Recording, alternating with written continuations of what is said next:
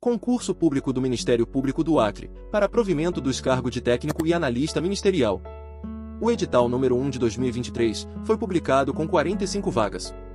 O concurso é destinado a candidatos com nível de ensino médio e superior. As inscrições podem ser feitas pela internet no período de 1º a 30 de novembro, no site do Instituto Verbena, UFG. O valor da taxa de inscrição será de R$ 120 para o nível médio e R$ 150 para o nível superior. O prazo para solicitação de isenção do pagamento da taxa de inscrição será no período de 1º a 3 de novembro. A seleção dos candidatos inscritos acontecerá por meio de prova objetiva, prova discursiva, sindicância da vida pregressa e da investigação social, e exame de sanidade física e mental. A prova objetiva, com 60 questões de múltipla escolha, com 4 alternativas e valendo 100 pontos, está prevista para o dia 17 de dezembro na cidade de Rio Branco, no Acre.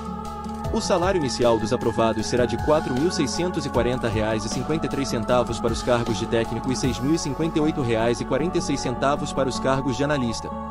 As oportunidades são para os cargos: Técnico Ministerial, 10 vagas; Análise de Sistemas, 1 vaga; Arquitetura, 2 vagas; Ciências Contábeis, 1 vaga; Comunicação Social e Jornalismo, 1 vaga; Direito, 21 vagas; Engenharia Ambiental Florestal, 1 vaga; Engenharia Civil, 1 vaga; Estatística, 1 vaga; Pedagogia, 1 vaga; Psicologia, 2 vagas; Serviço Social, 2 vagas; Tecnologia da Informação, 1 vaga. Essas foram as principais informações do concurso público do Ministério Público do Acre.